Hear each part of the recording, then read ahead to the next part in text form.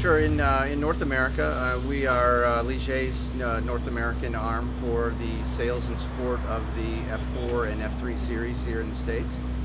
When we first started this, you know, the true open wheel fan said, "Oh my gosh, you're going to put that ugly thing on the car." But once you see one incident and you save one life or one tire bouncing off of somebody's halo, it's just a no-brainer. Oh, absolutely. I think, you know, our goal in the beginning, with just starting with F4, you know, we predicted 12 to 15 cars. Well, we ended up with selling, I believe, 35 in the first year. We're building chassis 81 right now in our facility. F3, we are up to, I believe we're building chassis 18 in the facility. So it is really ramping up fast.